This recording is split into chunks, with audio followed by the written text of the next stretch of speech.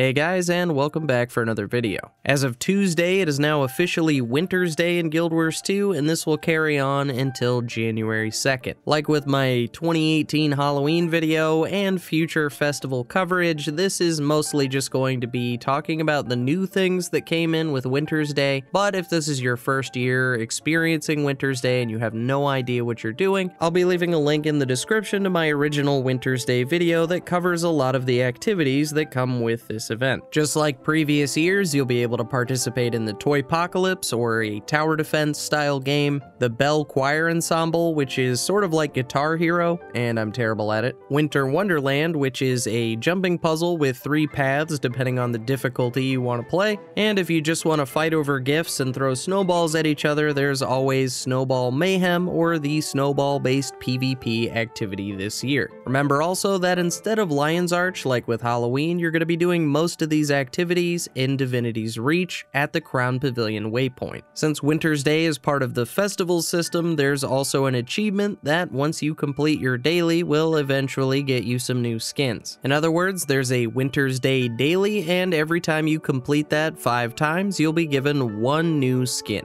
I'll be showing these off as I'm talking about it, but as you can see, these are basically just your regular weapons covered in wrapping paper, and while that's not my personal taste, I could understand why people might go for these. Newly added to the gem store this year, we have a mini Trailblazer Roller Beetle, which is again just a mini pet, but it does look pretty cool, as well as a Sun Temple Gecko Springer skin, and this actually turns your Springer, or your bunny, into a gecko, which I just think is amazing, and I'll probably end up buying this thing. Along the same lines, there are some new Black Lion weapon skins if you want to go for those. Of course, you'll need to be buying some Black Lion keys or farming them, whatever your method of choice, but once you have at least 1 ticket scrap, you could head over to the vendor in Lion's Arch, and you could see there are plenty of skins to choose from, and this year they've opted to make the skins a music theme or an orchestral theme, so every one of the weapons will be some sort of instrument. Nearly all of the activities available this year were available in previous years, but there is one exception, and that's a new mini raid called the Secret Lair of the Snowmen. Now this was actually something available in Guild Wars 1, so it's really cool to see it come back, and while they're calling it a mini raid, this really isn't something you should be all that stressed about, as it's not all that difficult to complete. The reasoning behind calling it a mini raid, I think, is that it was designed for a 10-man group, and while you may face a little trouble with the boss, you're probably not going to struggle all that hard getting there. If you head southwest from the Crown Pavilion waypoint, you'll eventually come up on what looks like a dungeon entrance or a portal, and this is where you'll need to go to get started. I recommend using Looking for Group to get a party together, and once everybody's ready, you'll be able to enter the instance. I'm not going to do a complete guide on this encounter, but I will give some context so you know what you're doing when you enter. At the very beginning, you're going to want to interact with some snowballs, and you'll see that it gives you your special action hotkey with 3 ammo. You and your party should begin throwing as many snowballs as humanly possible at Jolly Donnie, or the snowman who's frozen right next to where you came in, and once he's been hit enough times, the event will actually start. From here, you're just going to be escorting this snowman to the other side of this instance, and as long as your party can handle a couple of veteran enemies, you're going to be okay until you get to the boss. Just before the boss though, you'll go over a bridge, and it's here that you're going to want to make sure you look at the ground and avoid any of the ice that's splintering out towards you, as it will chill you, slowing your movement. After the bridge, you'll just need to take out a few more groups of enemies as you make your way to a open room with a pit, and in that pit you'll see the final boss, or Freezy. Now once your party's ready, everyone should head down into that pit, and you'll just need to damage him to 0% of his health. Now that's not the end of the encounter, instead he'll begin regenerating his health and spawning something called a Freezy Frozen Heart that you'll need to throw snowballs at. To get those snowballs, you'll either need to defeat the enemies that spawn around the perimeter of this room, or you can wait on your snowman friend to generate some on the ground next to you. Hit Freezy's Frozen Heart as many times as you can, and once the boss is back to full health, you'll just need to rinse and repeat this until the end of the fight. You'll be needing to pay attention to whether or not Freezy has health, because when he does, he'll target a player or fixate on a player, and when this happens, he'll shoot a big frozen beam at them, and at the same time, a nearby snowball will spawn and start chasing that player as well. Your best bet here is just to avoid dragging the beam beam as well as the snowball into the rest of your party, and as long as you keep these few things in mind, you should have a pretty good experience on your first run through. Completing this or any of the other activities during Wintersday is bound to reward you with some Wintersday gifts, and opening those is going to get you some consumables, some skins, and this year there are actually a few new skins, but they're kind of the same skin in a way. By opening up the Wintersday gifts, you're probably going to find yourself getting a Giver's Candy Cane or a Giver's Wintergreen weapon skin. Now, while these skins span across daggers, pistols, scepters, and swords, they're all essentially just candy cane replacements for whatever weapon you currently have equipped. The only real difference here is that one is red and one is green, so if you have some extra transmutation charges and you really want to feel the spirit of Wintersday, feel free to reskin some of your weapons. Another reminder for Wintersday is, much like those achievements that build together to get you a gift-wrapped weapon skin, you'll also be able to work towards the Wintersday